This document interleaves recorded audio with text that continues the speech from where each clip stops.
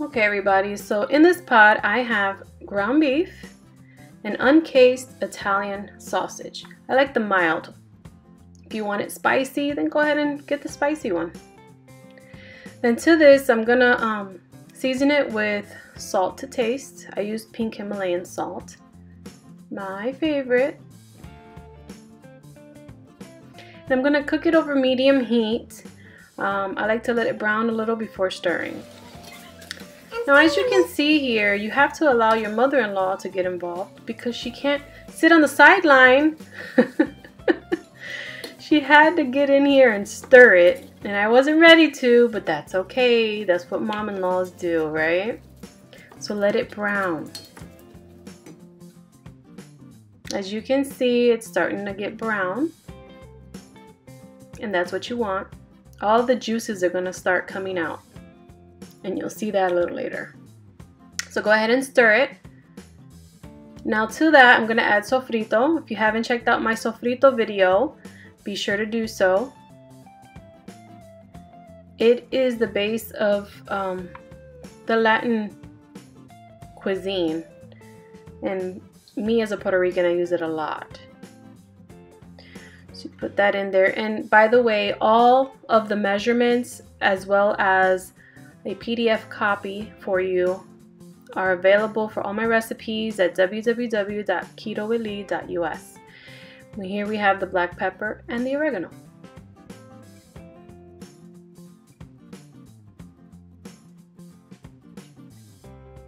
To do that, and then give it a good stir. Just to make sure, you know, you're trying to get the flavors even as possible. You want every bite to be scrumptious. Now I added a little more salt because as I turn the meat, I just add a little more. That's how I do it. You can definitely measure it, but it is to taste. Alright. As you can see, the juices here, you see them? The meat is getting more brown, you see that? So what I do, instead of draining it, I let it cook off in there. So you can reduce the heat depending on, you know, how high the heat is on your stove. Or you can allow it to stay on medium heat. I reduce it a little bit at this point. And remember, you can add any spices you'd like. Alright, as you can see, the juices have begun to boil off. So what I'm going to do is go ahead and add spaghetti sauce. Now everyone's always asking, what spaghetti sauce do you use? What I do is I go to my local supermarket and I find the one that's lowest in carbs. Typically it's Classico, which is the Florentine one, or the Rayo, or organic ones. They tend to be the lowest in carbs. If you make it yourself, then hey, go for it. And here is a can of crushed tomatoes, organic as well. And this is just a quick way to make the meat sauce, to make it seem more authentic instead of being there and over a pot and cooking all day. It's just a quick, easy way to do it, and it tastes amazing. Give it a good stir. La la la la la.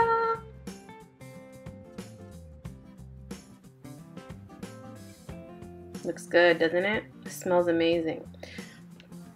Now you can let it simmer for 15 minutes or longer, completely up to you. But at this point, it's good to go. Come on, focus. There we go.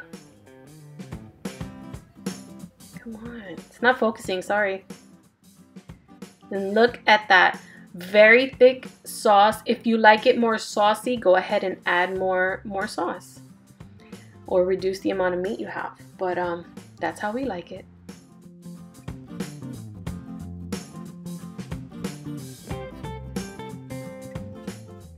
Now here, I'm gonna show you how to do the how to cook the noodles.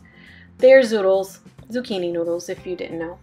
Now what I'm doing is basically sauteing it, and as you can see, I use the coconut oil spray, and I add a little bit of salt and pepper, not too much.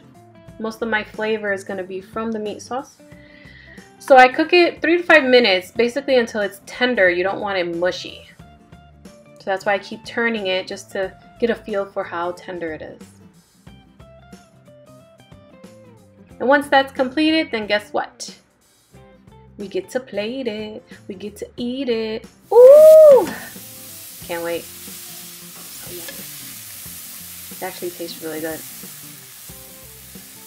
Look at that. Nice. It's ready. There you go. And then we add our sauce. And of course, I always love to top it off with some grated Parmesan cheese. And it's so delicious. Everyone loves it. Of course, the kids, you know, they're kind of finicky, so they eat regular noodles, but this is amazing. Look at that. Yum! Voila! Dinner is served.